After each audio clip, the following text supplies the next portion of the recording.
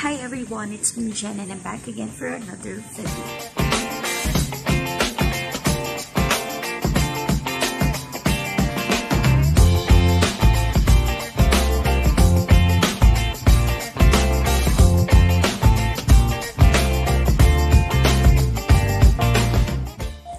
Hi, it's me again Jen and I'm back again for another video.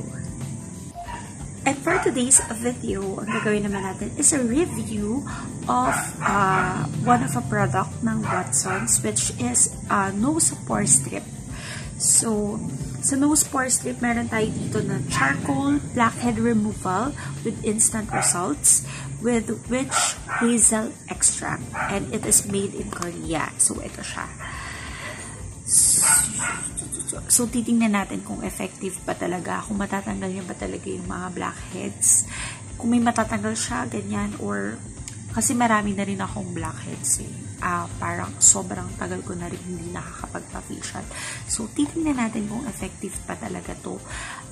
Compare dun sa mga, alam niyo yung nilalagay na parang mask sa ilong, yung natutuyo siya, tapos ipipil off natin. So, ito, kakaiba siya. So, let's open. So, let's open na natin siya. So, ang maganda dito is, nakaganito na siya. Naka-strip na siya. So, ilalagay mo na lang siya sa ilong mo. Tapos, ipipil off mo after. So, ibababad lang natin siya ng 10 to 15 minutes. So, mag-start tayo sa packaging. Dun sa packaging, okay naman. Nakabox siya. Tapos, yung price, nakalimutan ko na kung magkano to. But, I will just put it in the description box kung magkano siya. Meron siyang 10 strips inside. So, yan. So, good for 10 use ang isang box. So, as para sa inong hindi naman to ganun kamahal. And kaya din ko siya binili is, usually kasi ang sakit ng mga alam niyo yung mga nilalagay sa ilong. Actually, I do have like, ganun yung binili ko sa Japan before. Liquid siya, I mean, hindi siya liquid cream, tapos lalagay mo, tapos matutuyo siya, tapos i-peel off mo. Merong natatanggal talaga din naman doon. Pero yun nga lang, masakit siya. So, eto, titingnan natin. So, ganito siya pag inopen, naka-individually pack siya per piece. So, maganda siya. Open natin, ha. Ano ba ito i-open? Yan. Kinagat ko na. Wala akong scissor. So, sa loob, ganito yung itsura niya.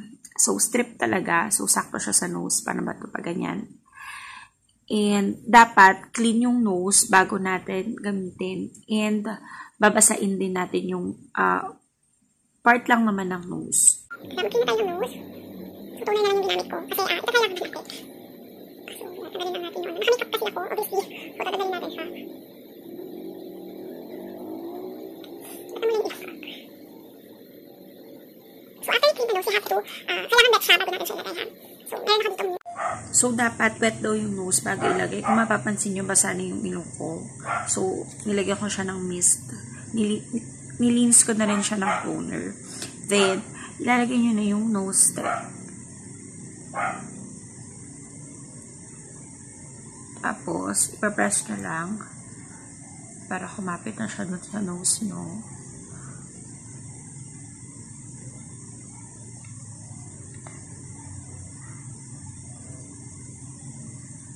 And wait for 10 to 15 minutes bago natin siya i-peel off. So, I'll be right back.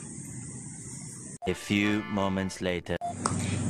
And I'm back. So, after 15 minutes, we're going to remove or peel off na the nose strip in our nose. So, titingnan natin kung hindi ba siya masakit katulad ng mga creams na natutuyo tapos pin-peel off or same lang. And titingnan din natin kung may magandang result. So, here it goes. 1, 2, 3.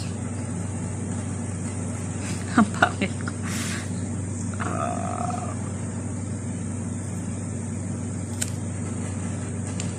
Well, parang wala naman natanggal.